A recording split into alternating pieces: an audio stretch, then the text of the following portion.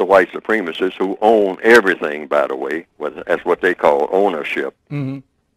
Really, they stole it all, okay? Because that's how they got their capital. That's how they got the building in the first place. That's how they got the land to build the building on, by taking it from somebody. People who, in the northwestern hemisphere, by their own admission, see, I'm not making a false charge, because when you make charges, you have to back them up. I'm just going by what the white supremacists told me in the 8th grade, indirectly, in the history books. That's what they call them. They said, Neely Fuller, little colored boy, sit down here and study history. I say, okay, what's history? Well, it's a record of the past, and I want you to know about some of the things that I have done in the past. And what I have done is that I took a whole lot of land from some people that I considered simple-minded, ignorant, backward, and made it my land. I killed them. I killed their children. I killed their grandmothers. I killed them. And I forced them on little portions of land that I call reservations. I'll reserve a portion of what I took from you for you, and even on that land, you're not going to be able to do anything except what I say do, which is mostly stay drunk all the time. And that's my history, and I'm proud of it. And I want this little colored boy that I've dragged his ancestors over here to do the work on the land that I took. And I want him to learn it. I was born on a slave ship. Me, personally. The slave ship is the entire planet. That's the way you look at it. Because they have taken over the minds and bodies of the people on the planet. The white supremacists are the most powerful people on the planet. So the most powerful people are the people you have to look to get whatever it is you want, whether you think you are doing that or not. But there are many what you call, quote, unquote, proud black people who have that short-sighted vision who do not see that. They say that I got this. I went to this university, and I studied, and I got this. Who set up the university, sir? Or ma'am? I mean, stop and think about what you're saying when you talk about your great degrees that plaster your walls. Well, stop and think about who gave you those degrees of knowledge. Now, they call it degrees, meaning I'm not giving you the whole thing. I'm giving you a degree. I'm not giving you 360.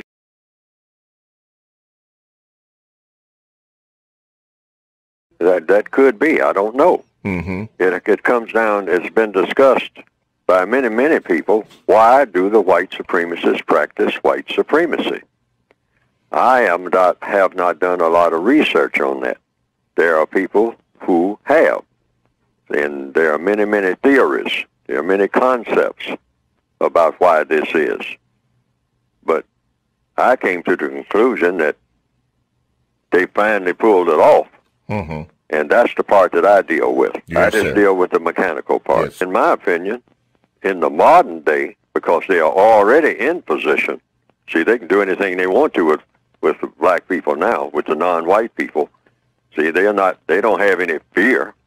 See, they might have had fear when they started out, but that fear has been erased by what? Once you are in charge of everything, you're not in fear of the thing that you're in charge of. When you're trying to get in charge, that's where the fear is. Once you solidify it, now they are on a roll.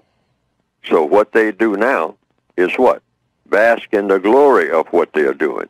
They have already captured everybody that they wanted to capture. They're not running around trying to capture somebody, they're still out there loose somewhere.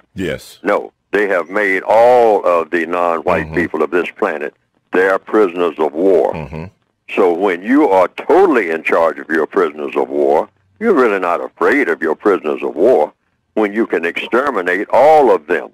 See what I mean? That's the logic. The logic says that. I don't have any fear of anything that I'm totally in charge of. See, when I say total, I mean total. So what do they really get out of this now? that they have achieved what they set out to do. They're not trying to achieve it. They have achieved it. It's called white supremacy. It's fun, and it's glory, and it's material gain. All righty. Those three things, that's what they get out of it. Fun, glory, and material gain. And if you just watch how they go about doing things, you know, they enjoy. When they gun some black person down, that's fun. It's like chasing foxes.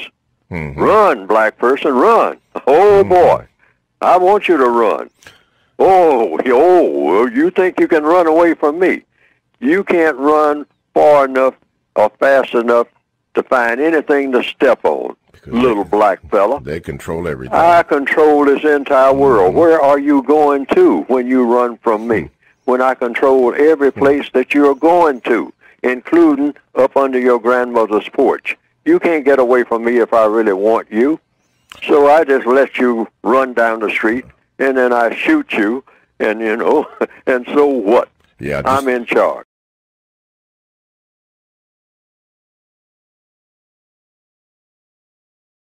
Well, we are in an insane system, all right? A system of white supremacy is a system of insanity, mass insanity, dominating and mistreating people based on color, or dominating and mistreating people for any reason is a form of insanity. I mean, you know, so the system of white supremacy is the most powerful system of government and the most powerful religion ever invented in the minds of people, and it's designed to mistreat people, so you have mass insanity. Nobody can be made sane in this system, white or non-white. It's impossible to be sane in this system. So you just take for granted we're all insane. So it's just a matter of trying to get rid of what causes the insanity. And so you have to get rid of the system of white supremacy in order to do that. Yes. And replace it with a system of justice. So even in our insane condition, the first order of business, the first step toward not being insane is what, according to logic? Is to recognize that you're insane. No, papi. See, if you know that you're crazy, you're taking the first step toward not being crazy. I know, black. All right? So we're all crazy. You have to understand that. Anytime you try to make sense out of what's going on around you and what your entire existence is all about, if you're trying to make sense out of it, you are getting crazier and crazier because there's no sense to make out of it. All right? Not in this system of racism that we're in. That's right. You cannot make sense out of it. And once you understand white supremacy, what it is and how it works, that's the beginning of coming out of your insane condition. Otherwise, you'll just keep getting crazier and crazier and doing crazy things and looking forward to doing even crazier things. I know, black.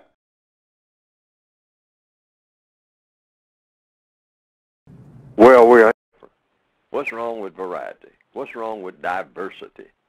Diverting from one thing to another. Well, maybe nothing, but let's examine it. Examine it for what? To see if it is an improvement over what you already had. And if so, justify it by showing, by example, where's the improvement, which one of these, see, when you start talking about homosexuality or lesbianism, these are not just abstract words. These are talking about you have to do certain things to qualify. So what are these things that you do? And which one of them is an improvement over what has been done?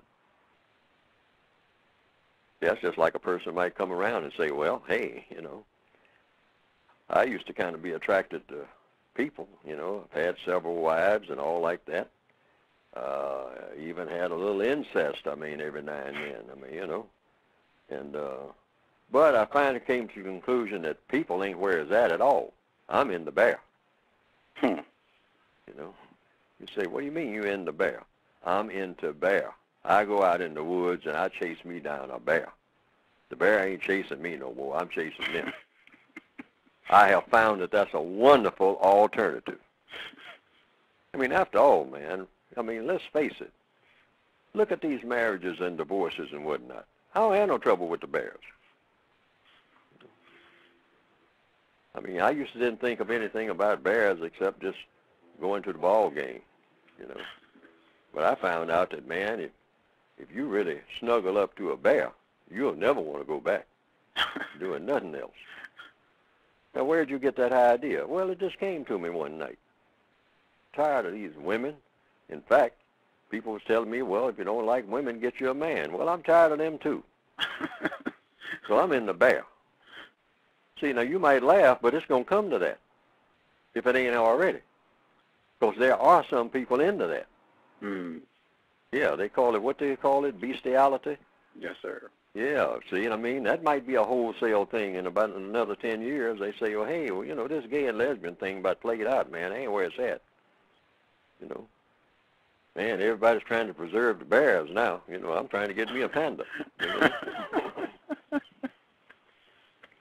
Now, what is the point that I'm making? It's a lots of things that the mind can do. The mind is extremely inventive and extremely flexible.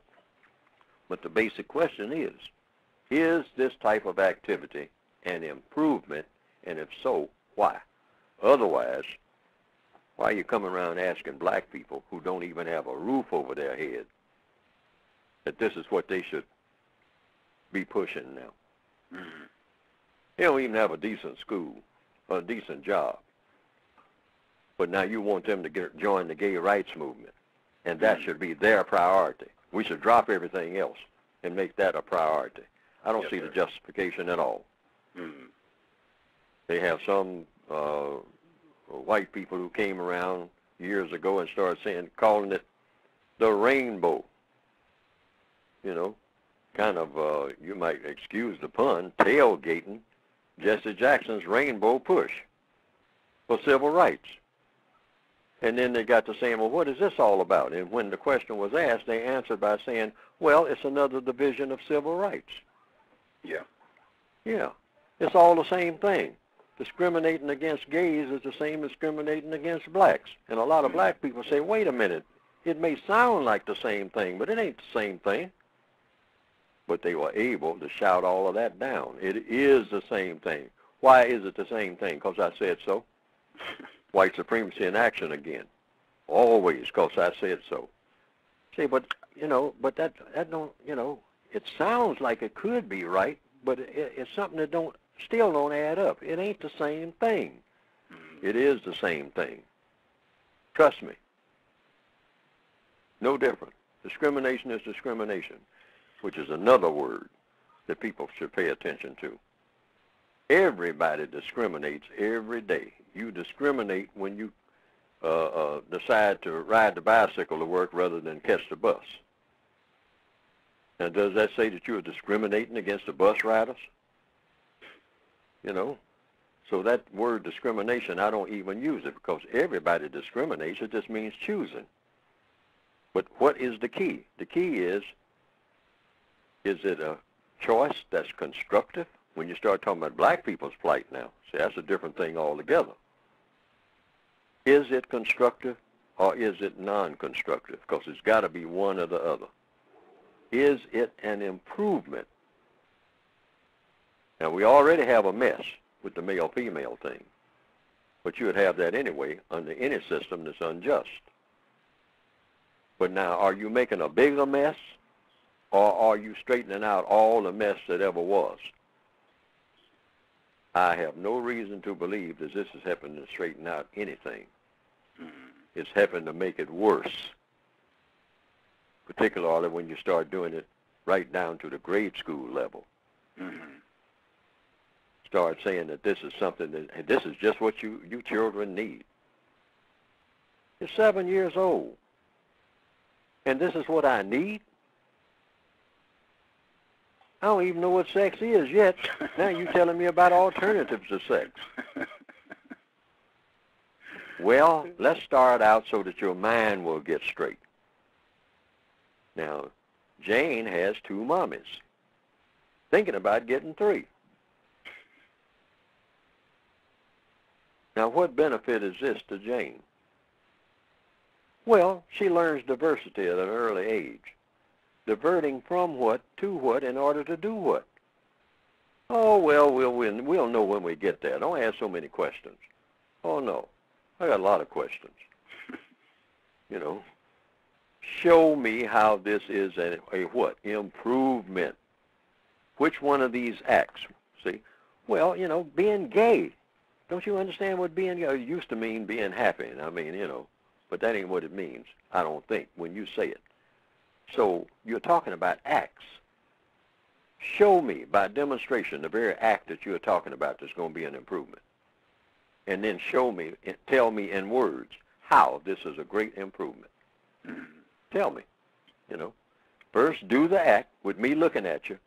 And then after you finish the act, you'll say, now that's act one of being gay. You ain't gay unless you do this. See, you know, there's several things you can do to qualify for being gay. So you got to have qualifications. Otherwise, what's the difference between you and everybody else? If you don't do something different. So you got to do something. So whatever that difference is, you do it. Then you get before, you know, come to the blackboard with the pointer and whatnot, and you say, now, number one, this is an improvement over whatever it is you all are doing out there. It's not just an alternative. And I'm telling you this because you should be on board for supporting act number one, which I just demonstrated to you. This is what you actually ask people to do. See, in other words, stop just talking in circles and whatnot and talking in innuendo. Get the crowd there to come and take their seats respectfully, and then march down the aisle and come up to the podium and have your bed up there or whatever it is you're supposed to have, and do what it is that you say that everybody should be taking an interest in and supporting. And then as you do it, you can turn around and face the crowd every now and then. Just take a little break. Say, now, you saw what we just did. Now, this is an improvement over what has been because of, and then enumerate the improvements and ask for questions and answers. Because if I'm in the audience, I'm going to say, now, how is that an improvement? I just saw what you did from start to finish. I sat here and watched it for 15 minutes until you completed it. Didn't say a word. Now I want you to tell me how that's an improvement over what? I think that what I'll hear is silence. But I don't know. See, because they never get that far. They just go around and say, support us. And if you don't support us, oh, you're some kind of demon. You're some kind of anti-something. No, just explain what you're doing. I mean, like the chief. I don't know about that fire water. You know, how is that going to improve me? How is that going to be an improvement over water? Say, well, didn't you get a little buzz when you? Yeah, I got the little buzz and all like that. But is it an improvement? Say, well, didn't the mountains look like you know, saw two of them instead of one? Wouldn't you like to have an extra mountain? Well, an extra mountain might help, but that's not really what I was looking at. I thought I was. Well, Chief, that's what whiskey does. It makes you drunk. Well, is being drunk an improvement over being sober? Well, if you work at it, see how they talk? And they do the same thing with sex. Now, some people have said they've seen some cartoons of my work on the Internet that have been presented, and that it pretty well embellishes what I have been trying to say in my textbooks. And to the extent that it does that, well, that has been, from what I understand, some people reported to me, a plus. Because they didn't understand what I had written very well, but when they saw those cartoons that just repeated what I was saying and attaching my name to it, and came right out of the book, the material did, they say that they better understood it. And I can understand that because people are kind of visual, particularly in the year 2021 now. more visual than ever. People are used to looking at things on screen. They are supreme. I didn't say better. Supreme just means, hey, they can tell you what to do and you can't tell them. That makes them supreme. That's what white supremacy means. They can tell you what to do, but you can't tell them. You can't make them do nothing. And they'll challenge you if they, of course we usually don't challenge them. We'll stand there when we're mad and say we demand, but that's not really what we mean. We really mean we're asking in a loud voice, because we can't demand nothing. Because see, when it comes right down to it, when they back up and say, okay, you say you're demanding, you're going to make me do what you want me to do? All right, do it. Say, come on now. Say, now you do this among your own people, you get away with it, but you're dealing with a master now. Make me. All this stuff you're talking about that you got to have, make me. You're intelligent. You said that you are. You said your people are this and that, and you come from a long line of this. Make me. None of us have proven that we can meet that yet. None of us. In all these years, some of us can talk pretty loud, and we can do a job on each other like you wouldn't believe. But when Master Man says, make me, we melt. And the evidence shows it. Now, is that supposed to make us feel real bad and crawl under a rock and all like that? No. That's what makes you strong. Why? According to logic. To admit that you're a prisoner of war is strength, if that's what you are. That's the first step toward not being a prisoner. Realize that you are one.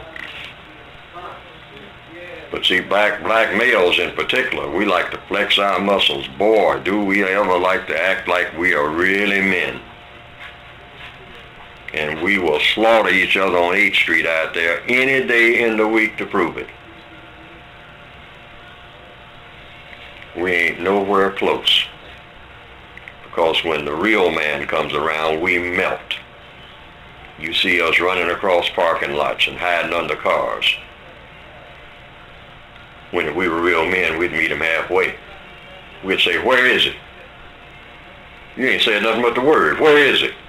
Point to which way he's coming from. All right? No.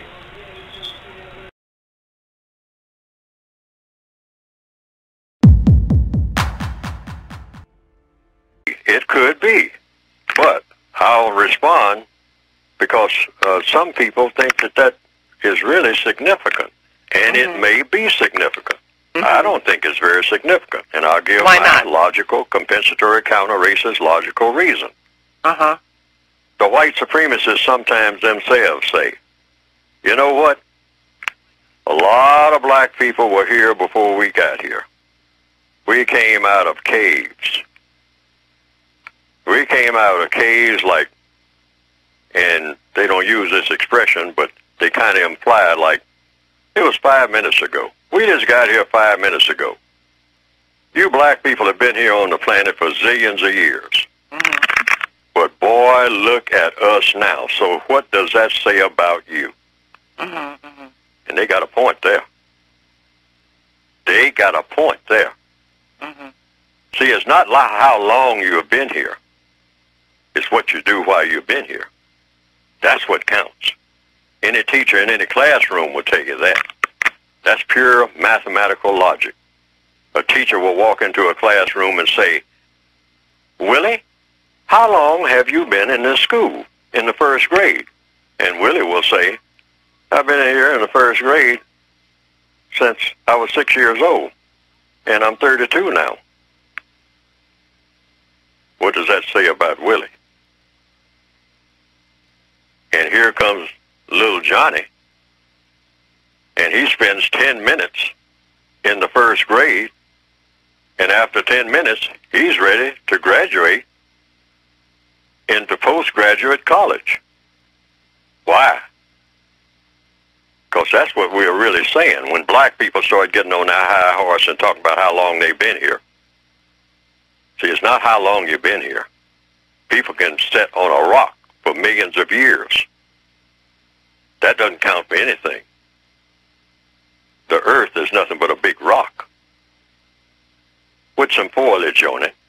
Yes, and all of the generations that have come up since the beginning of white supremacy.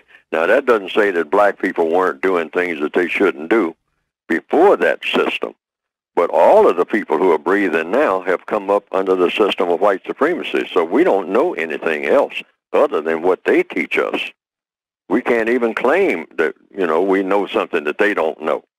See, that's how you measure that. What is it that black people know about that the white supremacists don't already know?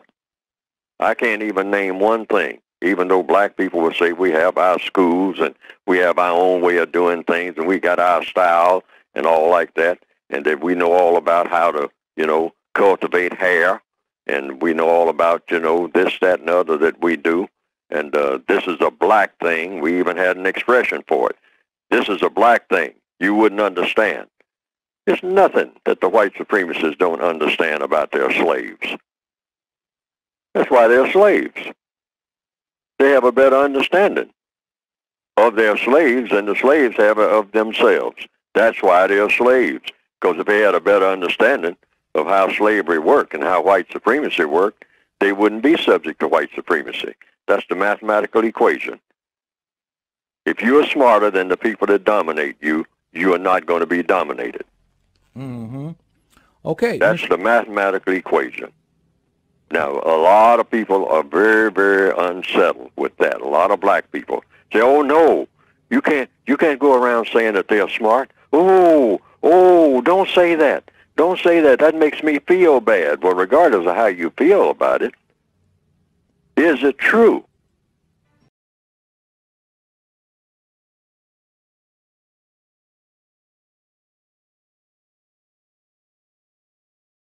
Well, I simply say that white supremacy is the most powerful of all of the religions when it comes to non-white people. Non-white people try to practice a number of religions: Judaism, Christianity, Hinduism, Islam, Buddhism, Confucianism, black Mormons, I guess somewhere maybe black Amish people or non-white, Amish people. There might be some groups of people who are like that. But the white supremacists have the strongest and most powerful religion. And they go around and examine all of the dark people of the world to see what religions they are practicing or what religions they say that they are trying to practice. Christianity, Judaism, Islam, etc., etc., etc., plus all of the hundreds of tribal religions. Some of them, names I can't even recognize and whatnot. But they say that these are their religions. Okay. And so the white supremacists will examine everybody's religion who is a person of color. Okay. And they will see if there's anything in that religion that's a danger to the religion of white supremacy. And they will say, "Oh, you're going to have to take that out of your religion." And so far, it has been proven, and you can check and see, that the non-white people always take that part out of their religion. When the white supremacists tell them, "This is what you better do." So then the answer... I don't agree with that part of your religion because that's bad for my business. Okay. I'm simply saying, in simple terms, the white supremacists, if you're black, will come and look at whatever your religion is. And they will say, "Okay, you can do this, you can do this, you can do this, you can do this. You can do everything except this, and this." Okay. And then if I'm practicing what I call my own religion, I'll say, "Well, wait a minute, but you're messing up my religion. I mean, you just can't come and do that." And they will say, "Oh, I can't? Well, you violate what I just said.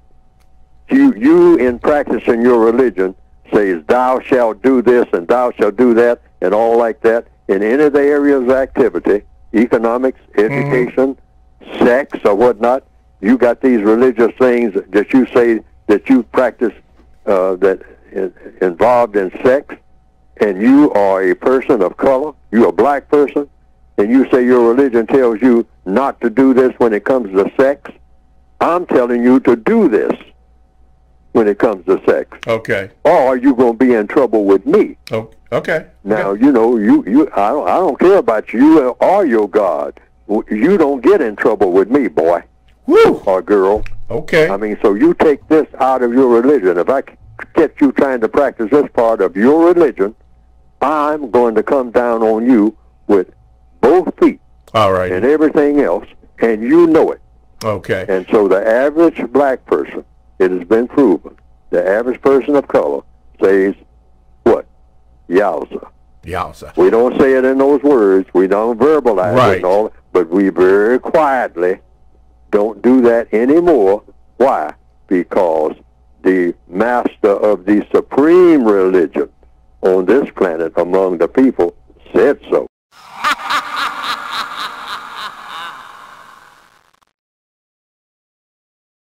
Because anything that people put together, people can take apart. And that's been proven all through nature. All you have to do is just study the natural order of the universe. Fire will burn, water is wet. Now, you've seen buildings put up. 1786, the building is built. And they decide that they're going to make a shopping center or something where that building is sitting. That building can come down in 15 minutes, even though the building was built 200 years ago. You've seen that happen right before your very eyes. Anything that people put together, people can take apart. But you have to know how it's put together, and you have to address how it's put together. You can't keep chipping away at something down the street and thinking that you're disturbing something that's 3 blocks away. That's not logical. But that's how black people have been taught to think. We don't see the whole picture. We just see parts of a picture. So we're just chipping away at little edges here and little edges there. And so somebody said something, they called me a name when I went in that store, and so therefore I'm not going to that store anymore. I'm going to all the other thousands of stores other than that one. And all of the other thousands are the same store. We have to realize that. It's like trying to find another comfortable spot on a slave ship. Sure, you might find one, but you're still on a slave ship. And the rats and roaches and whatnot, I mean, are all over the ship. So you're going to get bitten wherever you go. Wherever you go on the planet. There's one system of government on this entire planet, unless I'm not telling the truth. And I always ask people, don't believe anything that Neely Fuller says, ever. Check it out yourself. Go and put it to an acid test and see if it's true. Because I've talked to people, I haven't been very many places on the planet, but I will say this, I have talked to people who have been to many places on the planet, and they say, well, anywhere you go, when it comes to this color thing, it's real. It's real. You may not see it right away, but if you hang around a little while, you'll see it because it's there. It's nowhere to run, folks. And you're going to be insulted everywhere you go. We got to understand that. Until what? Until we replace the system of white supremacy with the system of justice. And that's our job. We can't wait for somebody else to do it. That's what we should be thinking about.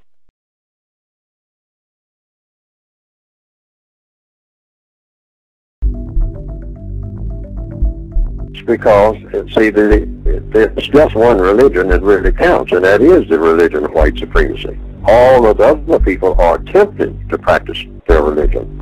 Most people who have a religion are very, very sincere. And they prove it by their actions and whatnot, up until the time that the white supremacists step forward and say, well, now, you can practice this part of your religion. If you want to have a picnic or something like that, I don't mind that. If you want to clap your hands or you want to sing and whatnot, I don't mind that. Just help yourself. That's not bad for my business. But if I want to kill people and all like that, you better not start saying, thou shalt not kill, and then start interfering with me while I'm doing my, or I will kill you. And they have proven that they will do that. And people fear that. And they let people know. Now, you can have as many gods as you want. But when I tell you to do something, you better jump like I'm your God. Because for all practical purposes, I am. Now, you might have a God in heaven, but I'm the one who rules you on this planet. So you can sing about after you're dead all you want to. Just don't mess with me while we're both walking around on the same planet. Because this is my planet. You don't own none of it. And you don't have anybody anywhere in the spiritual world or the material world that can help you when I get on your case.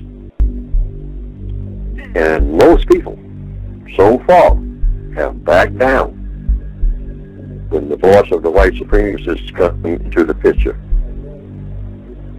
And some of them haven't backed down. And most of them who didn't back down are dead.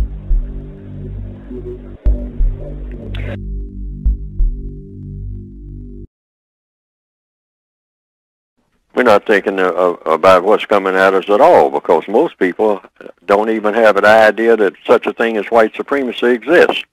When it controls everything, if you're black, everything that you're doing, the white supremacists control. Even when you think that you're controlling something. The average black person wakes up in the morning and say, well, I'm going to do this, and I'm going to do that. Well, you're going to do this and you're going to do that on whose terms? I mean, when you walk out your door and the street that you walk on, who determines what street that you're going to be on? Even when you walk out what you call your door. Because your door might not even be your door. Your door may be something that you owe somebody for. Have you thought of that? You say, this is my door. This is my house. Is it really? When you stop to think, who really owns your house? Are you beholden to anybody? I mean, is this a house that you built on the street that you built in the place that you decided it would be? Or was the place already there and somebody told you it might be a good idea for you to go over there and take a look and then move in? Move in on what? On whose terms? On your terms? Not likely. On somebody else's terms. And who is that somebody else, ultimately? Who is it? Have you ever asked? Have you ever thought about it? Do you really control your existence on this planet?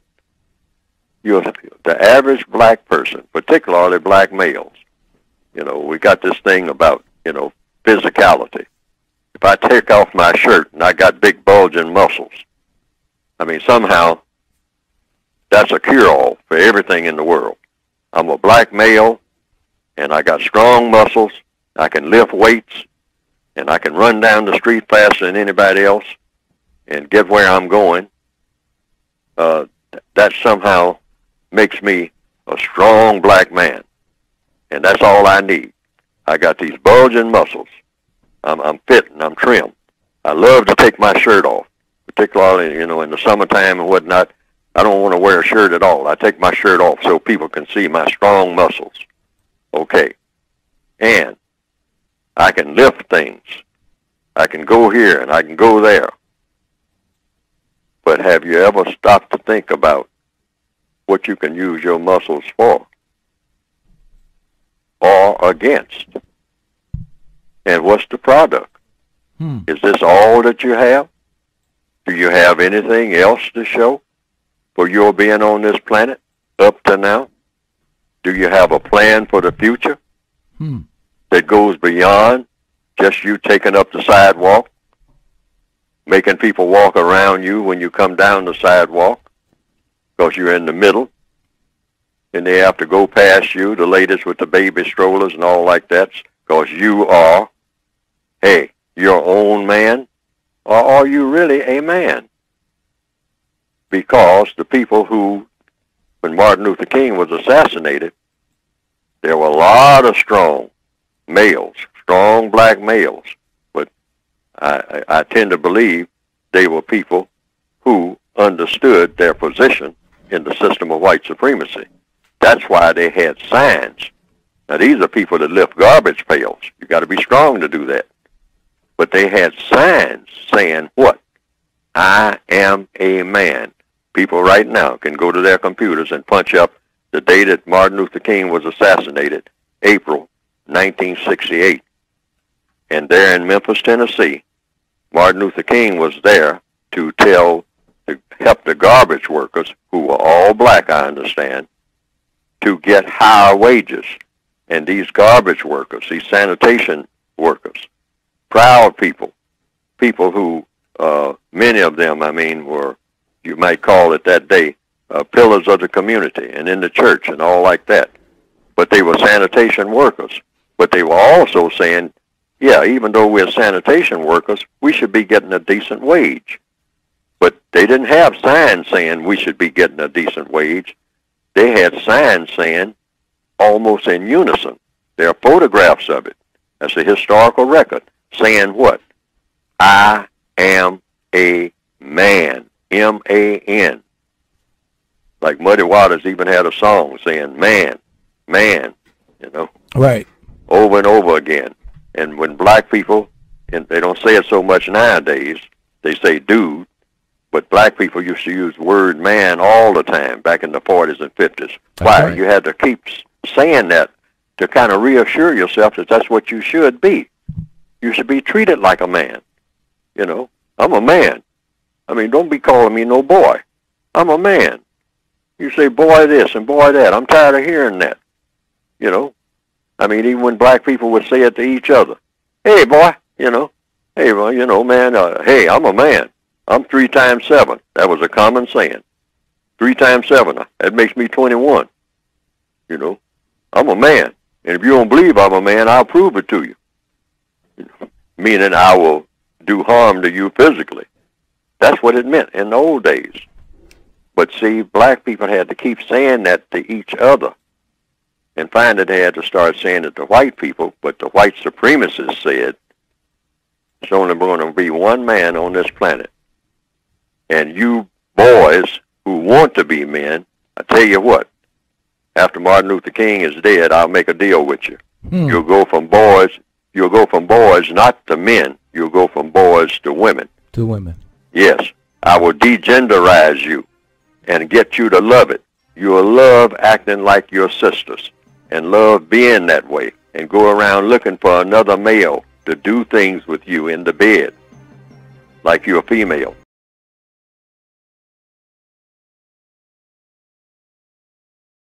We're not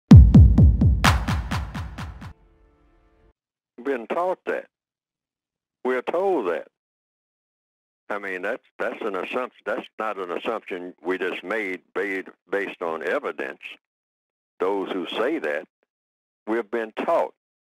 You know, you hear it all the time. You're in control. You're in control. You can be anything that you want to be. Anything that you want to be, you can be it. And that may be theoretically true. But if you're black and you're on this planet, you're going to have to deal with the white supremacists in anything that you want to be that's worth being.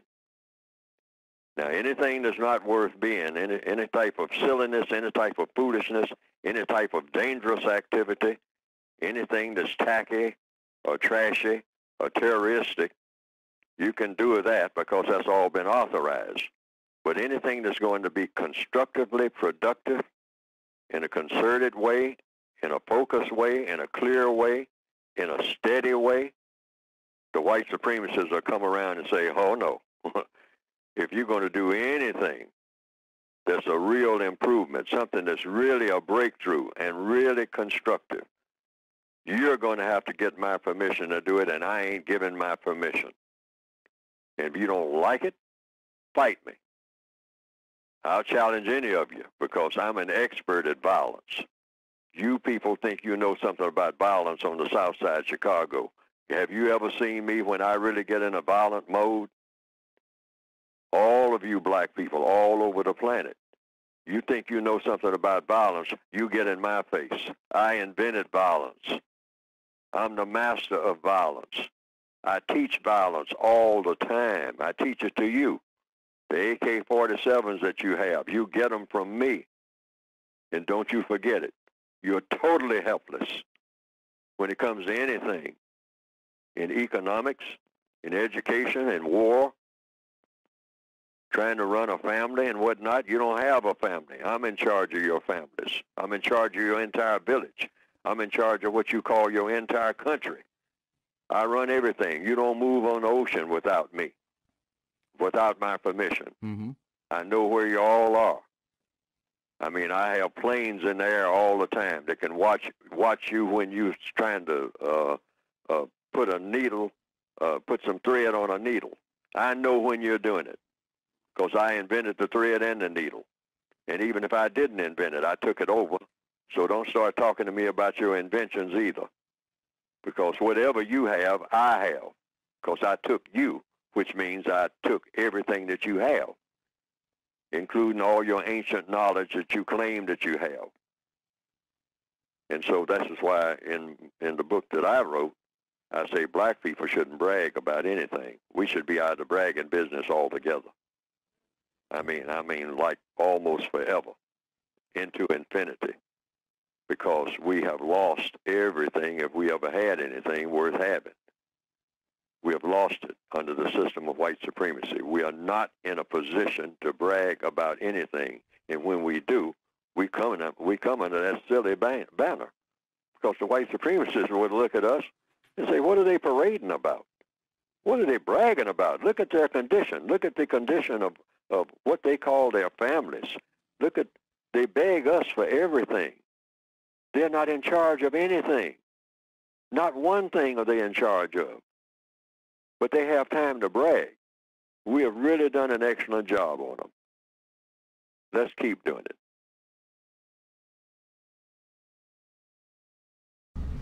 Now, if I understand the question, have I been harassed? Yes. Because of my book? No, I haven't. What has happened is I've been ignored. So I say, yes, I've been harassed in that way. See, the white supremacists are very shrewd. When they believe that, and this is just my belief, when they believe you're right on point and that they're allowing you to be on point, the first thing they do is not pay attention to you. And that's anybody, not just me. They pay attention to who's listening and seeing if anybody is listening and acting on what you're saying. And if they check that out and see that nobody is acting on it, because nobody really understands what you're doing or not interested in what you're doing or what you're saying and not acting on what is being said, that's the main thing. They look for the action. They don't care about the theories. You can have all the theories you want to. You can stand and make speeches all day. I mean, every day. They don't care. What they do is what's going to be the result. So far, they have looked at the results of my work, and they say, nobody's paying any attention to him. So we won't mention him, and the other people are not mentioning what he's doing or his book, which is what it is. It's not about him. It's what he wrote. Mm-hmm. Nobody's acting on it. So what? In other words, it's just like any criminal enterprise. If nobody's chasing us, if people are talking about we are doing stuff we shouldn't be doing, but nobody's doing anything about it, nobody's, they have analyzed it, and they talk about it. They say we're running this criminal operation and whatnot called white supremacy, but it's not taking any effect. Our slaves still go about doing what they always do, just get up in the morning and try to entertain each other. That's mostly what black people do, entertain each other and whatnot. So everything is, business as usual. We're right on course. We don't worry about nobody like Neely Fuller or nobody else. Doesn't make any difference who it is. Luther King and whatnot, I mean, he got to be a problem, all right? So when like in any criminal operation, see, when something gets to be a problem, maybe we have to whack somebody. Maybe we have to take care of somebody. We have to put a hit on somebody. And we'll put a hit on, And we got different ways of putting hits on people. I mean, we just let Marcus Garvey just, go back to Jamaica and die quietly. After he started his steamship line, he thought he was on a roll. He had people marching in the streets and whatnot back in the old days and all like that, talking about Negro improvement, whatnot. But he died a broken person, and we saw to that. And, okay, you got another one coming up? Okay, Malcolm X or whomever, we'll be ready for him too. I mean, we know when to knock them down, okay? We don't like to put hits on it, like Solazzo said in the movie The Godfather. I don't like blood, Tom. Blood is a big expense, all right? In other words, it attracts too much attention and whatnot. So we don't want to beat up black people in the street, not in the refinement stage. A lot of us do, but some of us that get out of line, even the white supremacists put them in their place. So you're bad for business. Yes. You're around here, yelling the N-word all up and down the street. You don't want to do that. We're trying to be refined. We got a smooth operation here. We got these black people eating out of our hands. We got them doing all kinds of stupid stuff. That's what we want them to do. Be devoted to stupidity 24/7. And we got generations of them now, a couple of generations, maybe 3 or 4, just devoted to wholesale stupidity. Just walking around doing stupid stuff all day long, worshiping stupidity. That's the way we want them. And you around here calling them the N-word, you're going to make them get smart. We don't want no smart black people nowhere on this planet. So even though you're white, we're going to put a hit on you if you keep doing it. And they do that. They kill each other. They think nothing of it if you're bad for business. And you're white. Okay. I mean, hey, don't run around here calling these people the N-word when I got them working for me for nothing. And then you're going to stir them up. If they notice that I'm using that kind of language about them, they might start noticing other things I'm doing to them. And when you're subject to a system where the system is designed to be insulting, and that's the system of racism, and all non-white people are subject to that system. That's my evaluation. Then you can expect to be insulted each and every day, either directly or indirectly, even when you don't think you're being insulted, even when the insulting language is not used. You're still being insulted by being subject to an insulting system, because a system of racism is insulting. And that's the only system that we've ever known. And when I say we, I mean the people who are classified as non-white. The white supremacists, and that's the correct title for them, of this planet, are the dominant political and religious force and economic force, if you want to use the term economics. I don't use it within that context, but they are the dominant people on the planet when it comes to non-white people. So non-white people can expect. We shouldn't get jolted when we're insulted or call names, anything like that. You can't, there's no way to pretty it up anyway. And when people do try to pretty up an incorrect system, then they're going more into the realm of illusion. And that is going to engender more frustration, confusion, and ultimately disappointment and anger. Because you can't walk around trying to evade reality. We're in a racist system. We're not in any other system. Racism is not something that people encounter every now and then. We're in a racist system. The entire system is racist. There's no part of the system that is not racist. In every area of activity, economics, education, entertainment, labor, law, politics, religion, sex, and war. Now what does that mean? It means that the people who have chosen to be racist, meaning white supremacists, have become the most powerful political and religious people on the planet when it comes to non-white people. People who are classified as black, brown, red, yellow, tan, beige, etc., etc. And so therefore, that's an insulting system. And so black people have gotten to the place, particularly in the modern times, since what we call the post-chattel slavery, black people expect to be respected. That's why black people kill each other, many of them, many of the younger black people more than anybody, about this thing called dissing or being disrespected. You're in a disrespectful system, and all the killing that black people do among each other all the time, saying you're disrespecting me, therefore I have to kill you so that you won't disrespect me anymore. And then you run right into the same thing again and again and again. How many bodies can you stack up? Because you are being disrespected in a disrespectful system. If you're classified as black, you're not supposed to be respected. You're on a slave ship. The entire planet is a slave ship. It's not called that, but that's basically what it is. And the destination of that ship is just its own destination, meaning subjugation to the system of racism. There's no black person anywhere on the planet who is not subject to the system of racism. So you wake up in the morning, go through the day, and go to bed that night, and all through the night while you're asleep, you're being disrespected.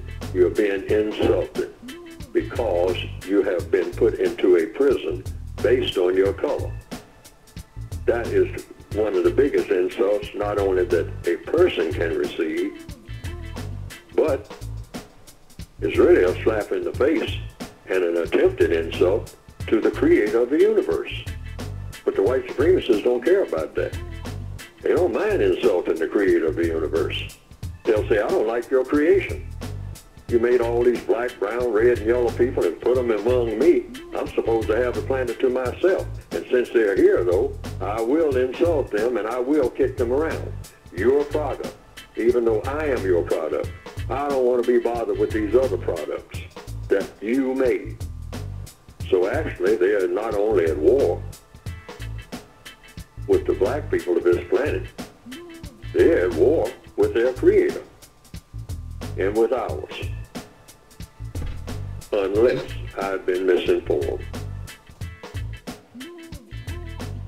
Or anything that non-white people do, that's the way you look at it, that is of constructive value. I tell people, anytime you're doing anything of constructive value, you're hurting the system of white supremacy, because no person of color is supposed to do or say anything that makes sense.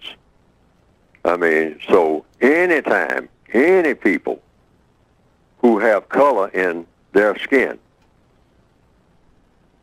do anything that has constructive results, something beneficial that helps people to think constructively or to act constructively rather than non-constructively, you are hurting the system of white supremacy.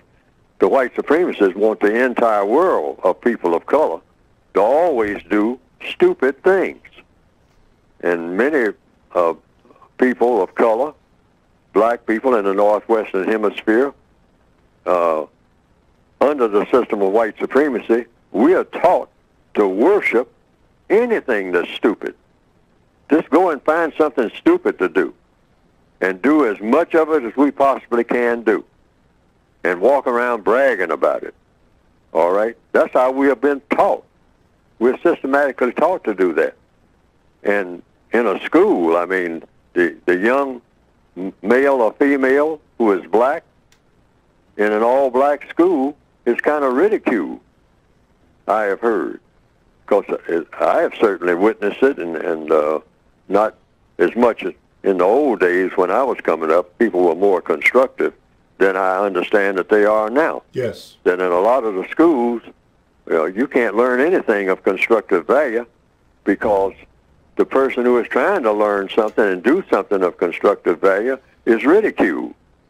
and by the other students who want to do something that doesn't make sense at all. Now, they didn't get that naturally. That's something that's been taught to them indirectly by the white supremacists. And the answer to the persons who asked that question about the rise of people who are of people of color, who are trying to do something more and more of constructive value, learn how to build a locomotive, learn how to plant better crops, learn how to go into the ground and come up with an irrigation system where they can have clean water and whatnot. The white supremacists don't want that. They want control of all of that. Anything of constructive value, they want control of it. Oil, tin, gold, anything that might be used constructively. They want to keep control of that. They don't want non-white people anywhere to have control of anything that makes sense. But anything that's a bunch of garbage, anything that fills a person's mind with garbage, if that person is black, the white supremacists are all for that. I mean, nothing but just open the top of a black person's head and just pour garbage in, this non-stop garbage, and then put the cap on it and have them walking around doing garbage stuff all of their entire existence until the white supremacists come around and beat them over the head and make them do something for the system of white supremacy that makes sense. Now, they will help a black person do something that's going to help the system of white supremacy. But the minute you do that, or not doing that rather, if you're black on this planet, the minute that the white supremacists turn you loose from doing something constructive for them, then they want you to go off and do something that's non-constructive for yourself. And we just see that in little things like, as far back as you can remember. Like I alluded to earlier in this program. You can come on a job, and on that job you're doing something constructive that the white supremacists want you to do. You're building things, you're repairing things, you're cleaning things. And the white supremacists want that. It makes them comfortable. And it makes you comfortable, all right, if you're a person of color. But the minute the white supremacists say, okay, you can go now and do some of the things, that you want to do. But they have us trained that when we leave their presence, we immediately start doing what? Like in the old days, like I said earlier in this program. Get off the job and do what? Go right down the street to the whiskey store. Buy some whiskey. That's what we used to do in the old days. And get what? Drunk. Yeah, do something stupid. And if you're half drunk, go and stab somebody, shoot somebody of color right there in your own neighborhood. And the only time you stop doing it is when the white supremacists said, okay, that's enough of that now. I mean, Saturday and Sunday, we gave you time to do all that stupid stuff. Now, this is Monday, you come back and start doing something constructive for me. Yes, sir. Not for you, but for me. But when you're off on your own, make sure that whatever you do when you're around your cousins and your so-called friends and your neighborhood, I mean, you go out and do your gang banging then and all like that. Do a whole bunch of stupid stuff wherever you are. Yes, sir. But when you come over on this side of town, where I am, that's the only time in your entire existence that you do something that makes sense. And let's keep it that way.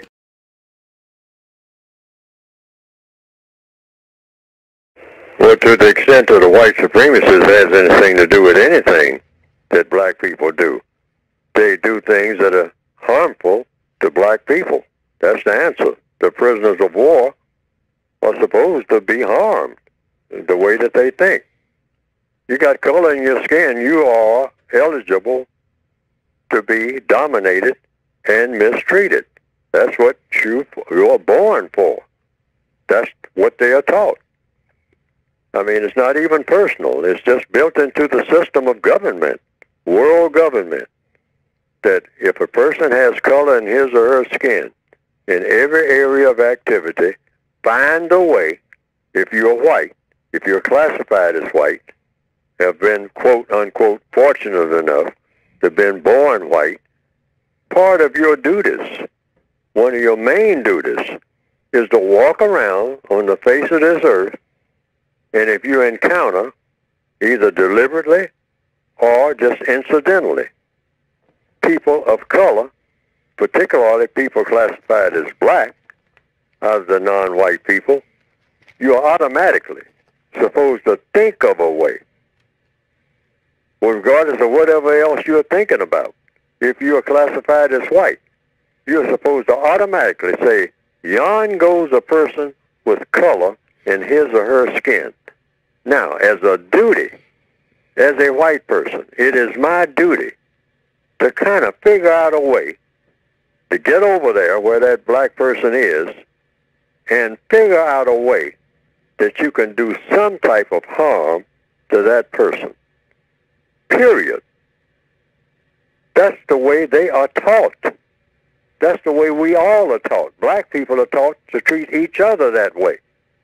By whom? Directly, indirectly, through the books and all like that, and through the use of the word dark and black, and the way the word is used, that is outlined in the code book, in the word guide, and in the basic textbook. The way the word has been used, dark or black, something evil, something, that, hey, what is that? Throw rocks at it. Stop it from moving.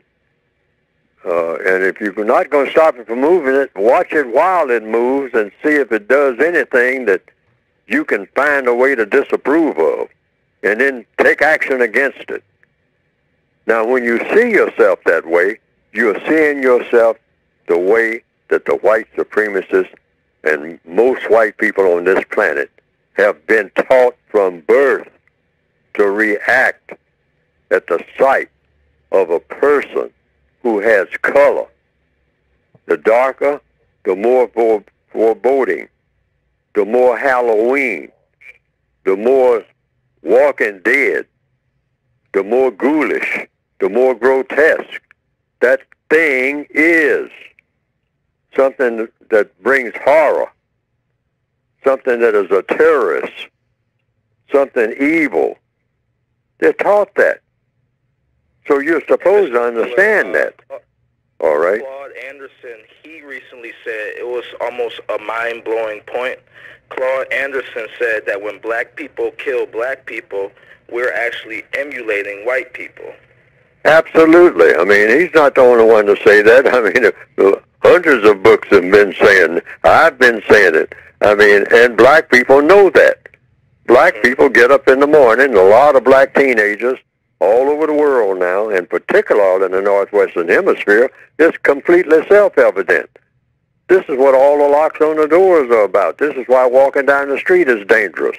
It's because we have got black people walking around all day long looking for an excuse, because we're trying to, particularly black males and a growing number of black females, looking for a way to prove that we are somebody.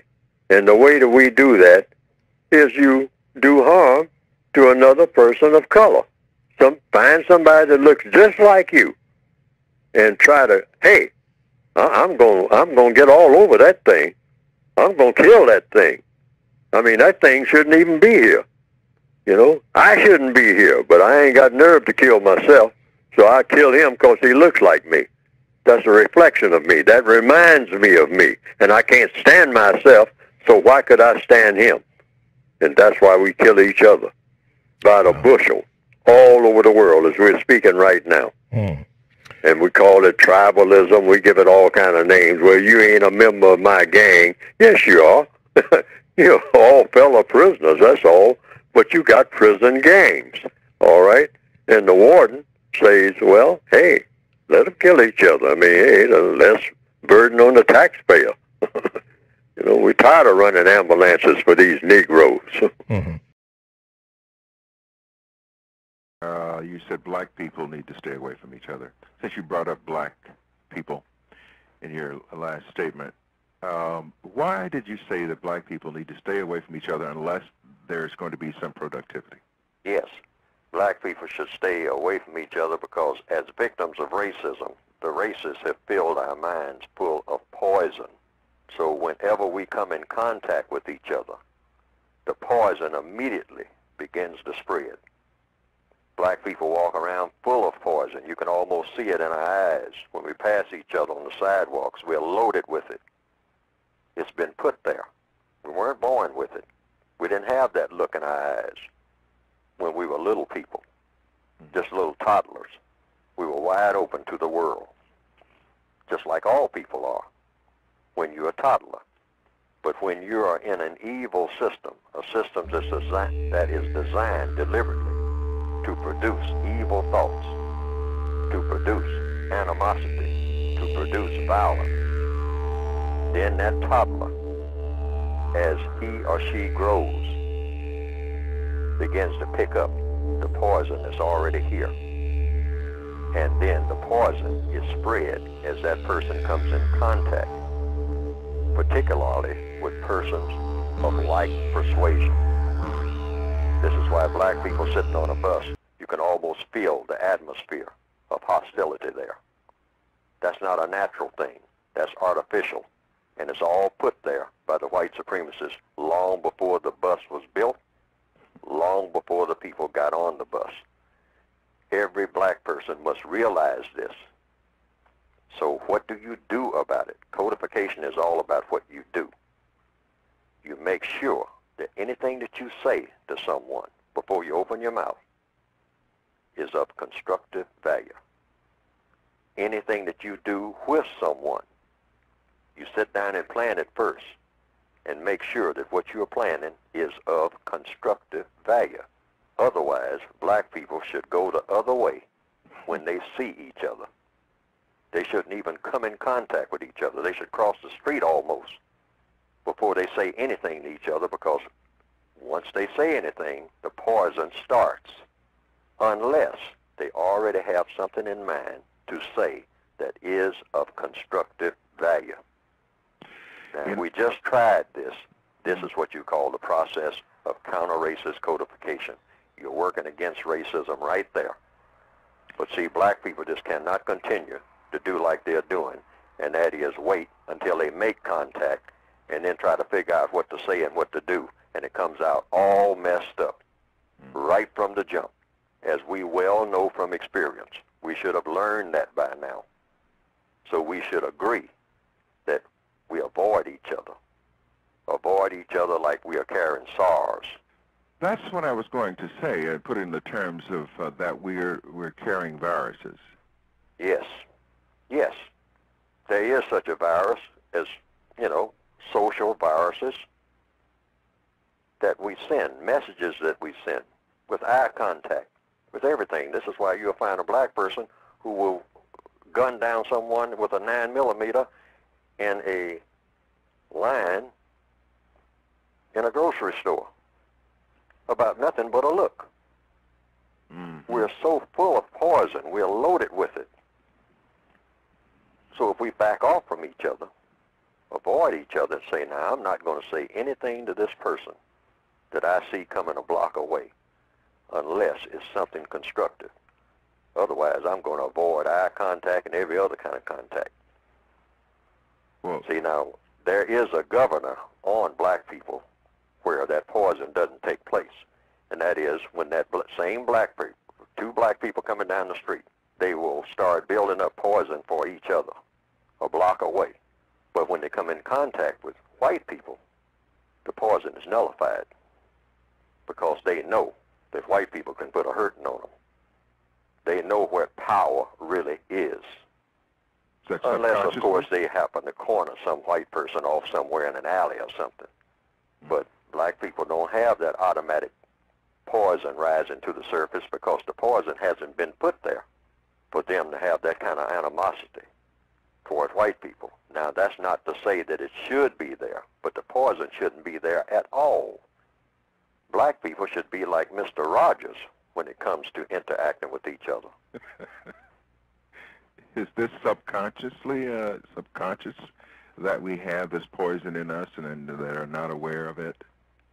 I know that the answer to the question, but I have to pose the question to you. We're not only aware of it, we have come to glorify it. Black people wake up in the morning thinking about how we can spread poison among each other. Consciously and we call or it, subconsciously? It's conscious, because now it has become the black lifestyle. We call it the ghetto lifestyle. We call it the black community lifestyle. It is a major disaster of the planet. Major. This is why we slaughter each other all over the planet in huge numbers, just like it's nothing at all. It's nothing like the sound of the 9mm, one of Adolf Hitler's favorite cartridges. Hitler's been long dead, and he is reported to have not cared very much for black people. But one of the bullets that came out of World War II was a 9mm cartridge, and it is being used everywhere among black people and glorified as the principal instrument for spreading poison and making death among black people wherever they happen to be. The sound of the 9mm in the night. Pow, pow, pow, pow, pow. Glorified and enjoyed by many black people wherever they happen to be. It is a total universal disgrace. But we have that. So how do you avoid it? Avoid contact. A bunch of black people getting together, 10 of them, with no constructive agenda, always means something ugly. Always. No constructive agenda. Pre-planned in detail. The Million Man March worked because it was pre-planned. So what about it was of constructive value, and so everyone understood that. See, it's not something that's in the people by nature. It's something that's carefully planted there. So you can plant, you can remove that, if no more than just temporarily, by having a plan. Say now, when everyone does this, when we all come together, the agenda is as follows. Everyone will deport themselves with decorum. There will be no throwing down of trash. And if you happen to throw some down or see some that's been thrown down, pick it up and put it in a receptacle. Now see, this is a pre-plan. Now black people work very well. This is why the churches, for the most part, work. When black people come to church, they have a code. That's what I was going to ask you about the black church. So black people, well, when black people at least come to church, they at least have an agreement in advance. So we're going to kind of act like for a few hours we have some sense. Unlike the way we acted before we came in here, even though when we leave here we're going to revert to type. But for 2 or 3 hours, we're going to go according to the little code that we have set up about the way you conduct yourself during these services. And so that's just a little respite. What about religion? Well, religion is nothing. Here again, you define what is a religion. It's a strong belief backed up by action. Okay. Now, the strongest religion on the planet is the religion of white supremacy. Now, a person might say, well, white supremacy is not a religion. Yes, it is. It's a strong belief backed up by action that has a God. Well, what is the God of a white supremacist? The God of a white supremacist is a white supremacist. They are their own gods. This is why they are very determined and very focused and very arrogant and very efficient. When they get ready to do anything, they have total confidence, and they do not take kindly to any images of a God that does not look exactly like them. They consider any other images as being inferior or non-existent. Okay. So it's everything that a white supremacist does reinforces white supremacy. They don't come around. They don't even come around black people unless they have that in mind. Or unless they have to. Everything. Unless they have to. Yes. And the only time they do, the only time they show up anywhere, it has something to do with the muscle of white supremacy. Otherwise, they're not going to show. Even when they come in the guise of doing other things, as people who are called Indians would testify. they'll say that they come, here again with the words, the forked tongue. And they're very efficient. But I don't want to spend all of the day just talking about what they do. A lot of people are familiar with that. And a lot of people may not be. But I also want to emphasize, what do you do? Like we have touched on some things. Yes. In every instance, meaning in every situation that you're in, there should be a prescribed way. That's the one thing that black people do not have, is a codified way of handling every situation. Not some, not guesswork, not shuffling and head scratching and wondering what to do or what to say, but precision work. That's the one thing that's missing. That's the one thing that has been missing ever since everybody started trying to deal with racism. It's important to just understand all of the things that the white supremacists do, because anything that you miss, that whatever you miss about the way they go about doing things, that's what's going to eventually trip you up. They already know that. I mean, the system of white supremacy is very, very, very finely tuned, like a smooth-running automobile engine. It's very fine-tuned, and they're always checking to see that that engine is running smoothly. If they hear any rattles or anything, I mean, they go and check on it immediately, because it's not supposed to happen. I mean, they want a smooth operation. And the refinement stage of white supremacy means they do it so smoothly that the average black person, the average non-white person will say, white supremacy, that doesn't exist. Oh, what's that fool talking about? What are these stupid people talking about some white supremacy? I do what I want to do. I go where I want to go. Nobody tell me what to do. You know, so then the white supremacist was to look at that black person and say, that's exactly the way we want all of them to think, that we don't even exist. That everything, you know, that they're running everything, that black people run the world. That's the way we want them to think. That is the ultimate in the refinement stage of white supremacy. See, white supremacy goes through 4 stages. The first stage is establishment. I don't know when it was established. Some people say 600 years ago. Some people say 400 years. Some people say, no, 2,000 years. Then there are other people, depending on what scholar you talk to, say, oh no, 6,000 years. That's when they really got established, 6,000 years ago. All right? That's a long time. Now, I say I don't know, but I do know that they are in business now, the biggest business on earth. No business is bigger than that, the system of white supremacy. Okay. So I'm saying, I don't know when it's established, but it was established. Otherwise, we wouldn't be having this conversation. That's number one. And then the second stage is maintenance. Just like anything that you start, you want to maintain it. You want to go around, you know, if you put together an aircraft or something like that, you come around and check. Or you put together an air conditioning system or a plumbing system, you come and check it every now and then, see if it's running smoothly. That's what you call maintenance. Okay. Yeah, you see it, everything is in place. And then expansion is when you take in more people.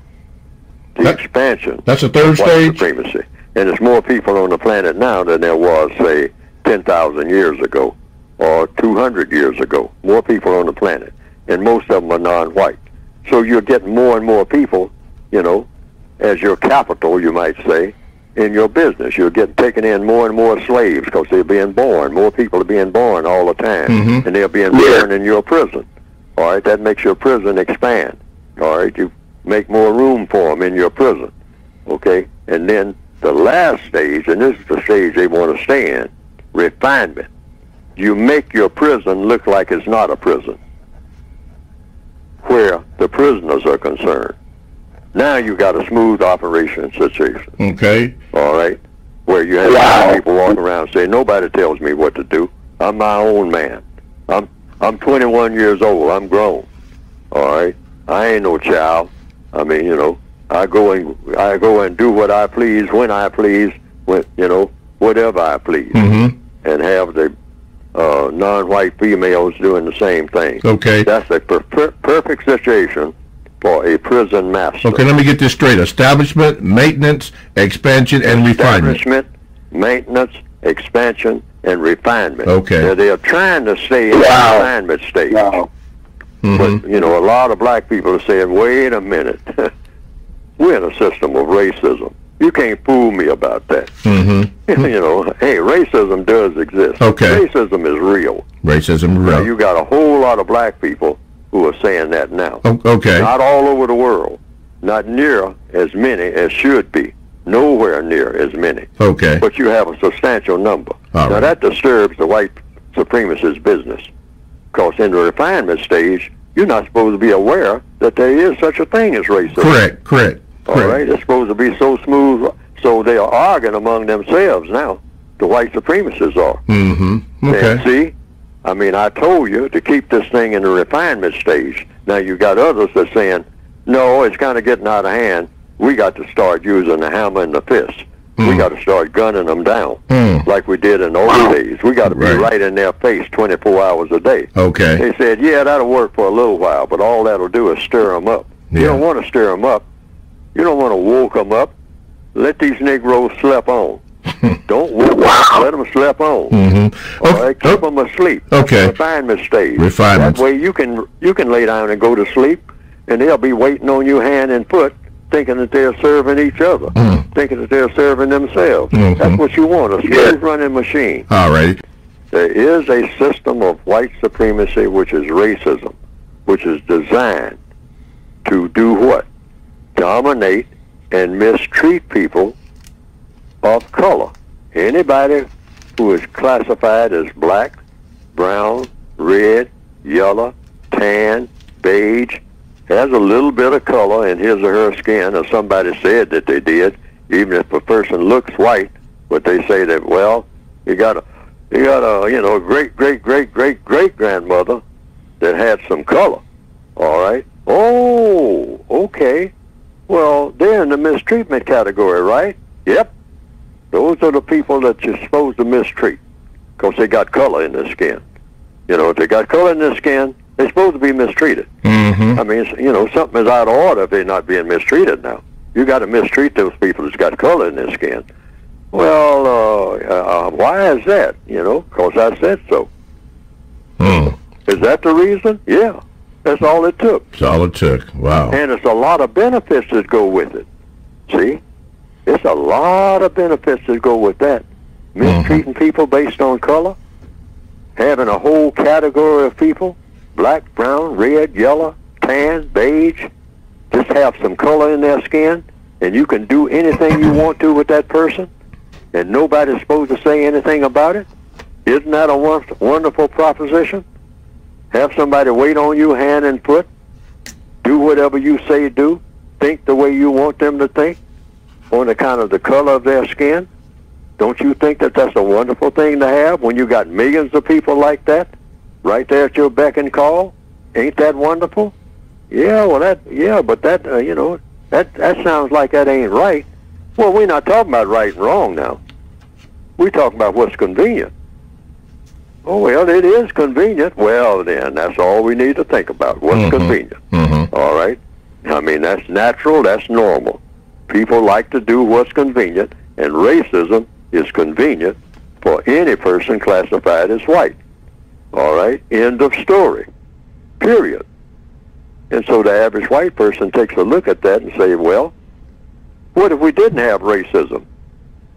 Then that means you don't have a category of people that you can mistreat and get away with. Do anything you want to with. Use any kind of way you want to. Underpay them. Don't pay them at all. I mean, you know, you going to give that up? Give it up for what? What are you going to have if you give it up? Well, you got a point there. Yeah, I'll go with racism. So the average white person has every incentive to be a racist. I see. Okay. That's the bottom line that I want to, you know, get to. Okay. Every white person, when given that kind of option, do you want the option of having people at your beck and call, people kissing your foot anytime you tell them to, and it ain't nothing they can do about it except kiss it? Isn't that a convenience? Well, you put it that way, it is. Now, you want to give it up and just have to everybody equal, which means you're going to have to work harder. You ain't got nobody to push around. When you get mad, you don't have nobody that you can go over across town and kick or shoot Mm-hmm. and whatnot. Mm-hmm. You just have to try to work it out. I mean, you don't have that convenience, you know.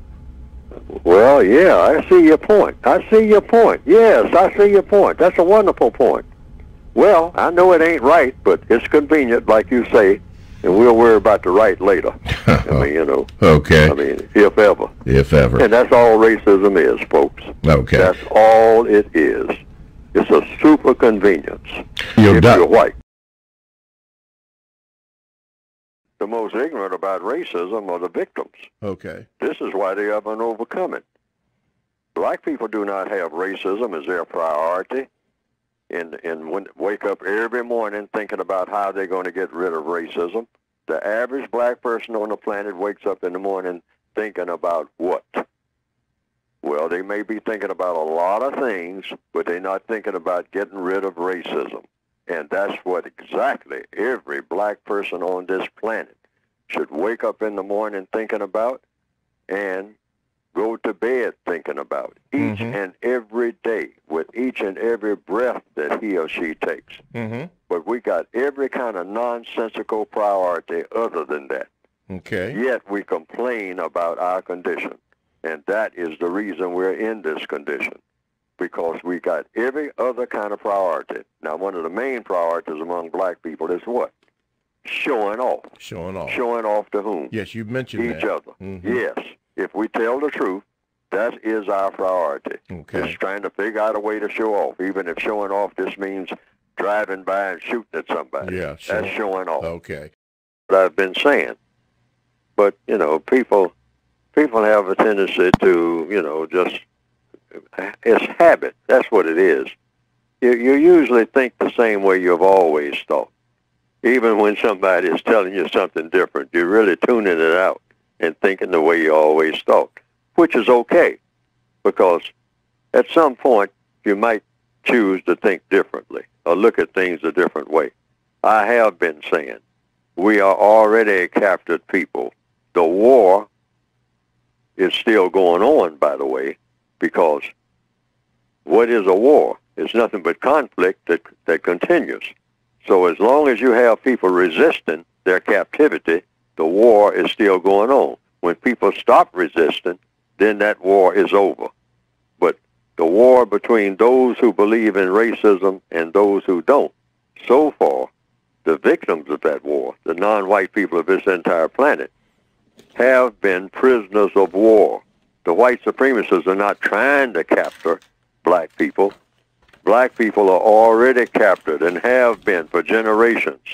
We are already prisoners of war. We are already in the prison called the entire planet, because the white supremacists dominate every non-white person on this planet 24 hours a day in every area of activity. So we're already prisoners of that war. And so therefore we just keep asking the warden not to do this and not to do that, Black Lives Matter and all like that. They're not walking around saying, you know, we matter. Yes, they'll say it, I mean, in a joking fashion, but the white supremacists say we're the only people that matter. I mean, you people are nothing but prisoners. And I do what I want to with all of you, not some of you, all of you. It's none of you who are exempt from me, who are exempt from my captivity. So, but you try to break out the prison. You want to change the prison into some Garden of Eden or something like that. And you can attempt that, but I will continue to do what I do until I decide I'm not going to do it anymore. And that's the status where we are right now. That's the white supremacist voice talking. Look at what people like myself are doing, or anybody who's talking about racism or talking about producing justice, heaven forbid. They are against it, but they will permit you to talk about it as long as what? Since they are very logical, very smart, as long as you are not effective. Okay. Now, when people listen to Neely Fuller talk, they just say, oh, yeah, that brother, he's okay, I mean, you know, and all like that. But in business as usual, they'll go right back doing the same things they've always done. You know, everybody does the same thing. We will continue what we call our traditional black culture, which is a failed culture, by the way. The evidence shows this. That's what black culture is a failed culture. It hasn't solved our problems. Mm-hmm. You know, we hadn't added any new dimensions to it. It's still the same basic culture that we have always had. The white supremacists do not look at the speaker when black people are speaking to other black people. The black people look at the reaction to the speaker. See, that's their pattern. That's right. their logic. Yes, sir. And it's the logic that makes sense. See what I mean? You know, you don't care what somebody says as long as nobody's changing, as long as nobody's doing anything different, just going through their same routine, celebrating the same things and all like that. Yes, sir. I mean, you know, looking forward to the same things. And so they just go out and take a look at what black people are doing out here slaughtering each other all over Southside Chicago. And they say, who cares about what Neely Fuller says or anybody else? You know, black people still act the same. They don't change. They still want. How you figure that, man? Look around you, man. They own this shit. They own this couch you sitting on. Them shoes you got on your feet. This building. This school. This country. You. We're behind enemy lines, dawg. One beat down and never compare to 439 years of captivity. Never. You don't know shit. Fresh.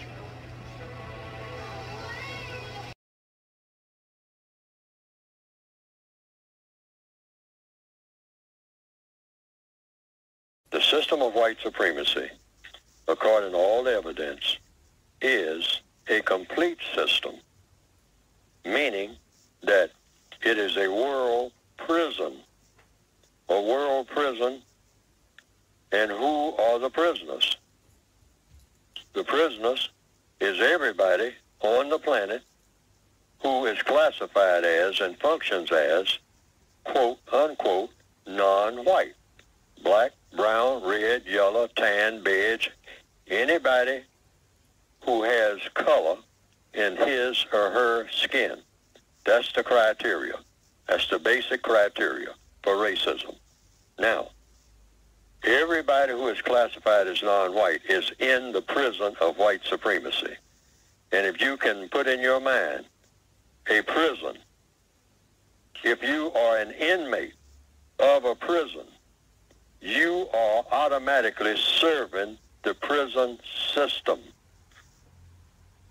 If you are a prisoner in a prison system, you are automatically, regardless of whether you want to be there or not, you are serving the purposes of the prison system if you are a prisoner in the prison system.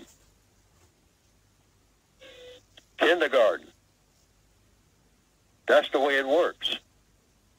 It's no way to be a prisoner in a prison system without serving the prison system. So this thing of trying to find out which black person is a bigger prisoner than the other black person is folly. It's folly because it's not logical. Everything in counter-racist science, like everything in racist science, is based on logic, because logic is the only thing that's going to be successful. So that's why I'm saying it's useless to talk about which prisoner is rendering more service to the prison system. Some prisoners, just like on the slave ship, some people who were on the slave ship were taken up on deck. The sailors, the prison masters, the ship masters would come down the ladder and say, you, and you, I'm going to take the chains off of you right now, and you're going up on deck. And so you go up on deck. Now, you can refuse to go and get beaten and get beaten and beaten until you finally do go, or until they just get tired of beating you because you are unconscious now and useless, so they get somebody else. But somebody's going. Why? Because you can do that when you are the master of a ship and you have cargo on the ship, slaves that have no place to go, wouldn't know how to go if they could get off the ship, and even if they took over the ship, wouldn't know how to run it. So what do? Just like all black people do, just like I do every day. Do what the slave master tells me to do. That goes you to show the awesome power of the system of white supremacy. Sometimes some of us, by looking at the other slaves on the ship, get the idea that we're not on the slave ship too, and that we're slaves, equal slaves. Now sometimes we get the impression that we're not, because I still give that slave ship analogy, making it the prison analogy, because it's the same thing. Prison, slaves, slaves, prison, same thing. All right. So one slave says to the other, you know, you got the incorrect attitude. We're both slaves, but you don't have any dignity. And the other slaves says, yeah, you say that I'm silly. Say, yeah, you're silly and I'm dignified. So that raises a question based on logic. What is the difference between a dignified slave and a silly one? And the answer is, one is dignified and one is silly. And that's the only difference.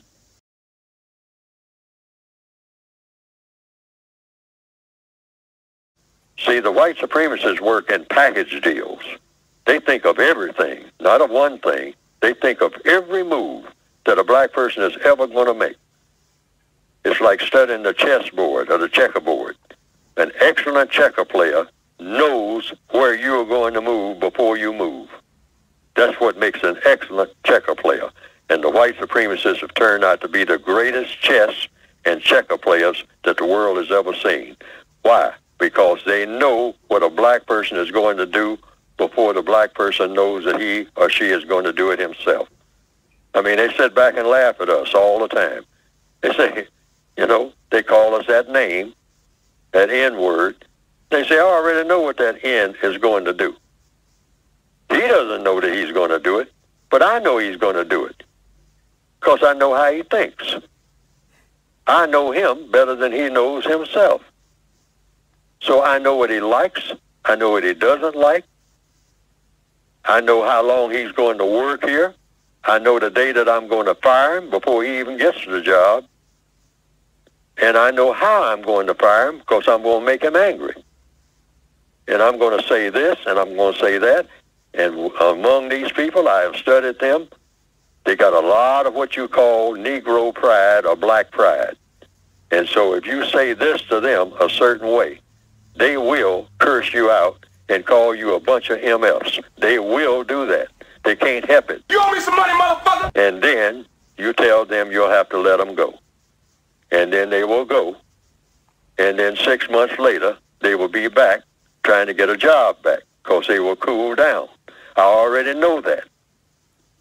And when he goes down there and tries to get a job from my brother has already been told that he's coming. So he'll turn him down. So he'll be right back here. And I'll tell him, yes, I'll hire you back at half of what you got before. How about it? Or you can go look for another job again until somebody decides to make you mad again, because we know what'll make you mad. We know what'll make you mad. We know what'll make you laugh. We'll have you laughing all over this place because you people love to laugh, even when there's nothing to laugh at. We know that because we trained you that way, like you train a dog.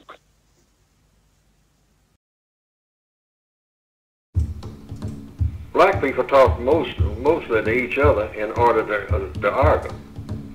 That's really why they're talking. They don't know this, but that's why they're talking. They're not trying to learn nothing. They're not, they're just trying to, like I said in the book, show-offism. They're trying to show how much they have learned from white people. But they're trying to show it to another black person because it doesn't make sense to show it to a white person. Because that's just who told them. What do you think a black person is doing when they walk around waving their degree? I hear some black professors and whatnot. I mean, stand up talking about, how much they have learned, and how degreed they are and all like that. And then turn right around and start talking about dumb white folks. And that's who gave them their degree. They came a long distance, some of them all the way from Nigeria someplace, trying to learn. Learn from who? Me? No, they passed right by me. That's the one intelligence that they have. How many black people do you see? And I'll go further than that. How many white people do you see following black people all over the world trying to learn how to get to the moon? That's not where you go. Doesn't work. Anybody who will tell the truth know that don't work. I know some non-white people who would say there are white people who are not smart. I, in fact, just heard of a whole lot of them, and they're correct. I'm going to join right in before you even go that way. Yes, a whole lot of white people who don't know a whole lot of things. But you know what? Under the system of white supremacy, they know enough. Because they don't have to know. And what is that enough? Something I heard a white woman say one time. A bunch of black people were laughing at her because they was laughing at the way that she dressed. He was talking about how tacky she was at the way that she dressed. This was on a job that I was on. They were getting on the elevator and they were cracking up at the way that she was dressed.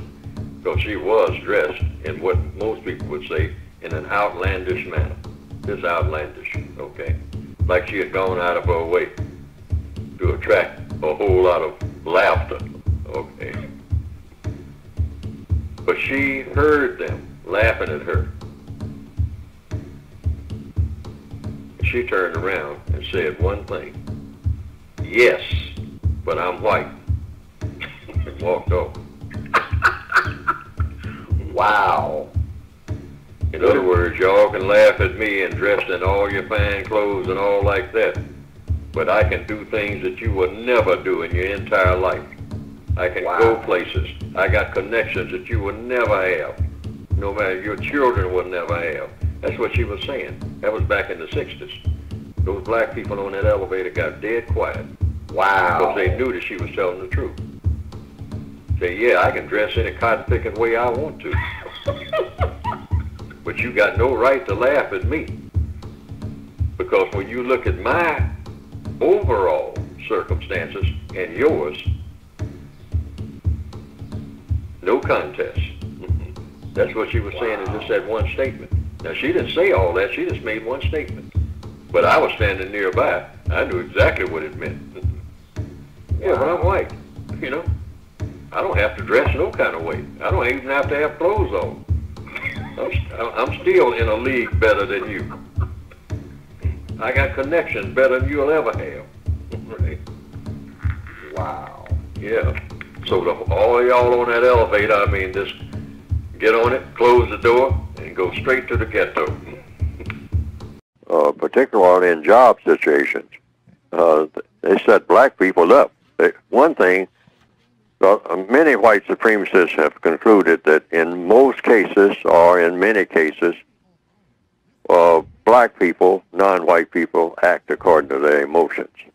So they know what buttons to push. They just about know when they're going to fire you and how they're going to go about doing it, because they know when they're going to make you angry. They know how to make you angry. They know how to make you laugh.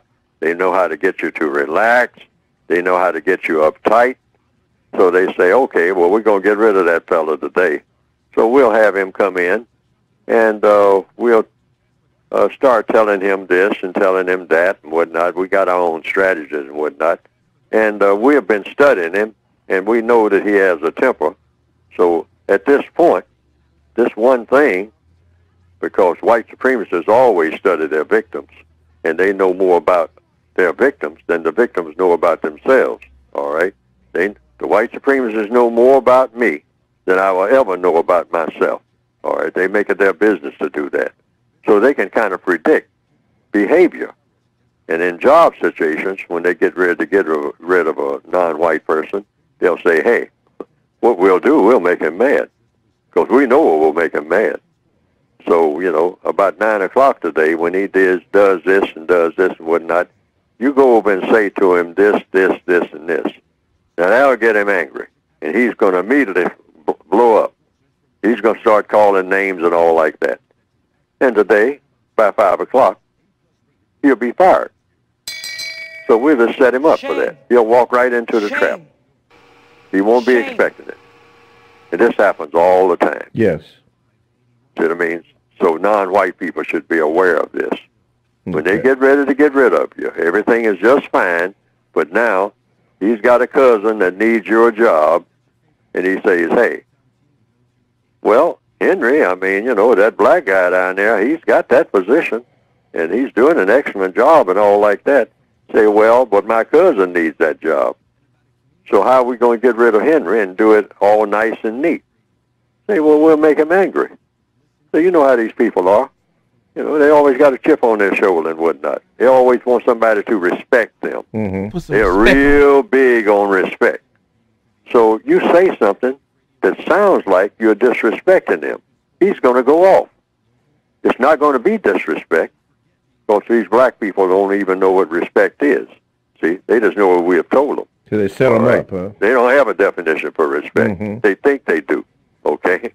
So we'll have them play in our hands, just like they do with everything that we relate to them. That's why we are dominant. That's why we are white supremacists.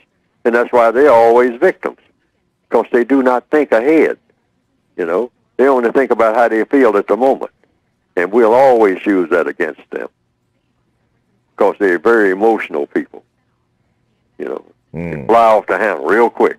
See what I mean? But you got to know what buttons to push. And we know what buttons to push, because we understand them better than they understand themselves. You're being set up. Yeah. You know, when you run the kindergarten, I mean, you know your children, all right? And that's what the white supremacists look at the whole world of non-white people. They say, we know how to move these people around. They don't even know they're being moved around. You know, we know how to, you know, set them up for, make them laugh like you wouldn't believe. And we know how to make them mad. I mean, just have them, storming around the place, knocking things over. We know how to do that. See, so we'll just orchestrate it. Anytime we want them to do anything, I mean, we know how to handle them. They don't know anything about how to handle us, even though they think they do. That's why they're in the position that they're in, and we're in the position that we're in. We're white supremacists, and they are victims of white supremacy, just like all their ancestors, because they didn't know anything either.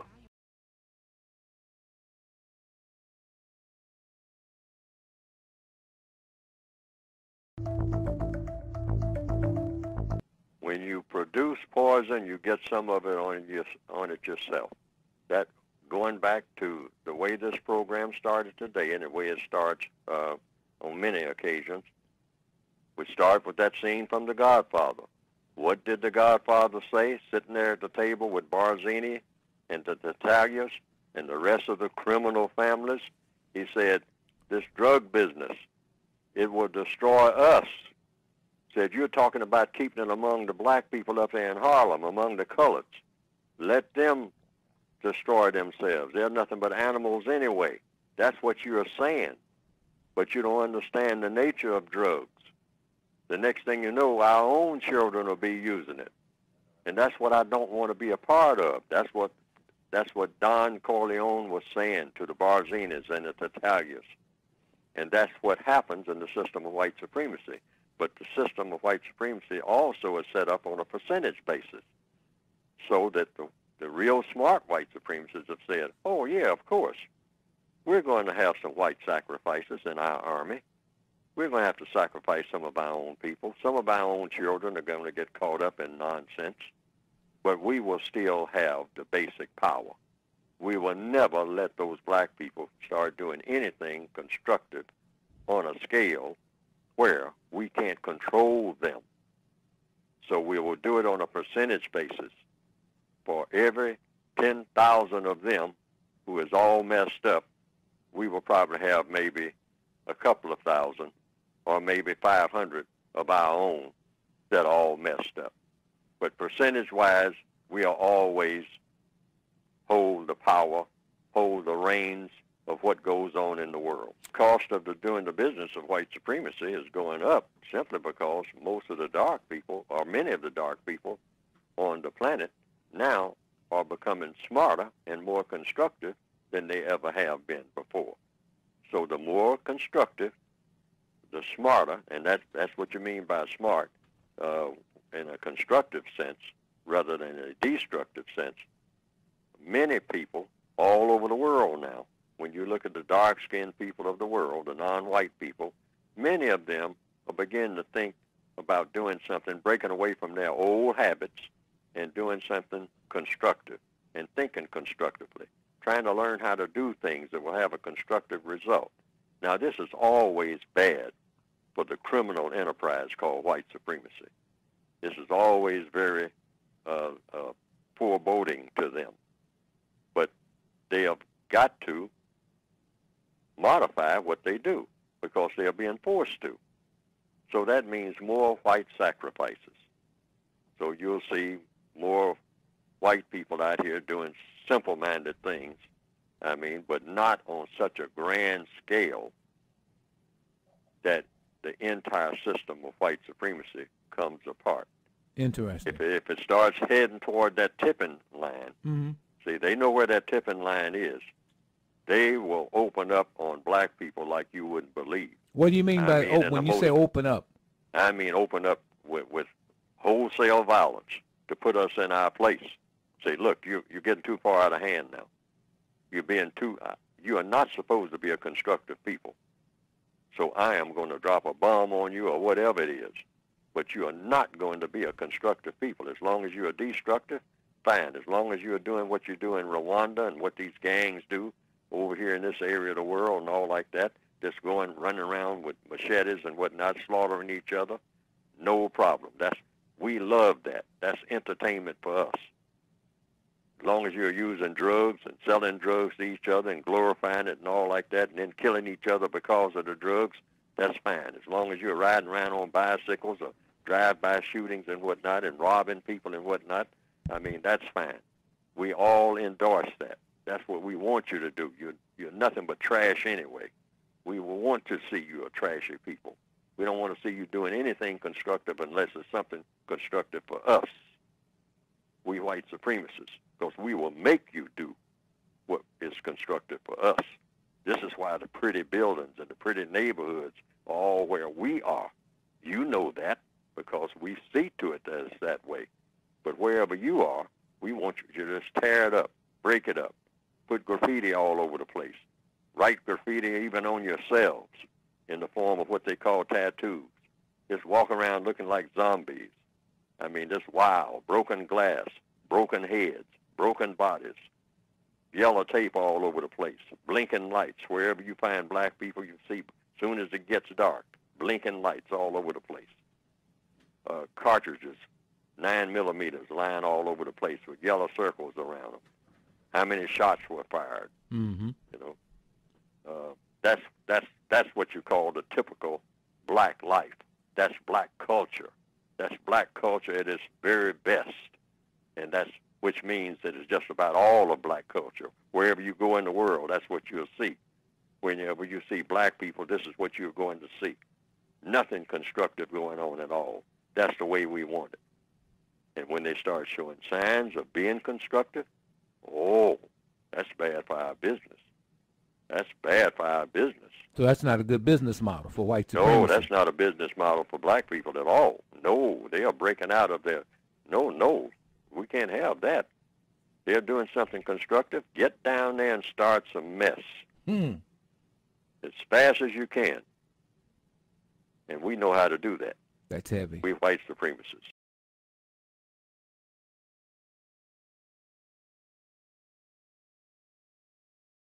Now, some people have said they've seen some cartoons of my work on the internet that have been presented, and that it pretty well embellishes what I have been trying to say in my textbooks. And to the extent that it does that, well, that has been, from what I understand, some people reported to me, a plus. Because they didn't understand what I had written very well, but when they saw those cartoons that just repeated what I was saying and attaching my name to it, and came right out of the book, the material did, they say that they better understood it. And I can understand that because people are kind of visual, particularly in the year 2021 now, more visual than ever. People are used to looking at things on screen. The white supremacists who own everything, by the way, that's what they call ownership. Really, they stole it all, okay? Because that's how they got their